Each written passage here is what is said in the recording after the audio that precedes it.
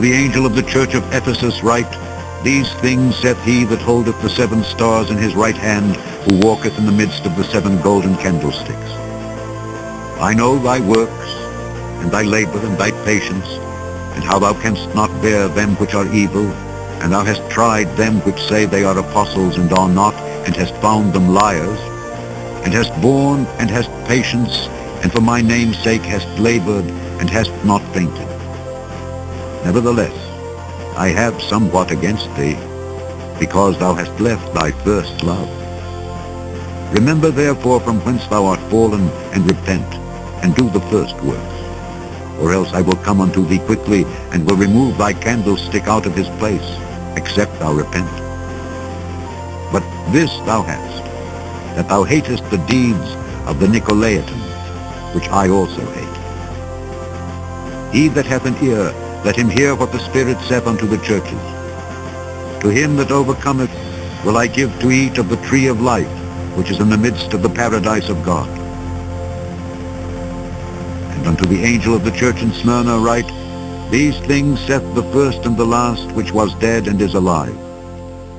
I know thy works and tribulation and poverty, but thou art rich.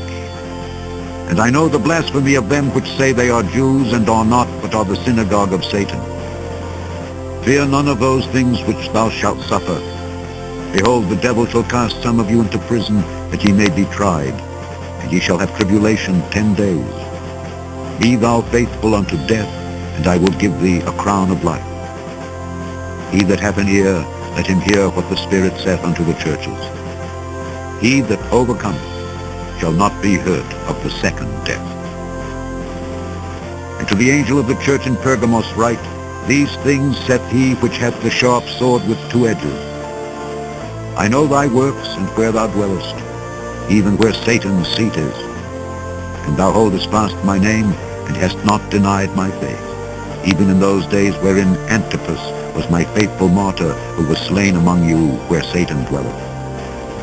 But I have a few things against thee, because thou hast there them that hold the doctrine of Balaam, who taught Balak to cast a stumbling block before the children of Israel, to eat things sacrificed unto idols, and to commit fornication.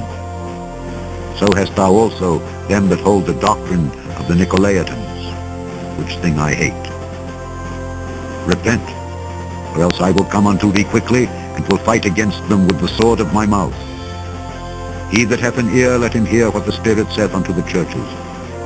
To him that overcometh will I give to eat of the hidden manna, and will give him a white stone, and in the stone a new name written, which no man knoweth, saving he that receiveth it. And unto the angel of the church in Thyatira write, These things saith the Son of God, who hath his eyes like unto a flame of fire, and his feet are like fine brass. I know thy works, and charity, and service, and faith, and thy patience, and thy works, and the last to be more than the first. Notwithstanding, I have a few things against thee, because thou sufferest that woman Jezebel, which calleth herself a prophetess, to teach and to seduce my servants to commit fornication, and to eat things sacrificed unto idols. And I gave her space to repent of her fornication, and she repented not.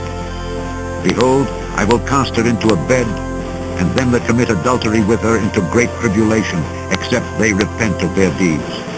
And I will kill her children with death.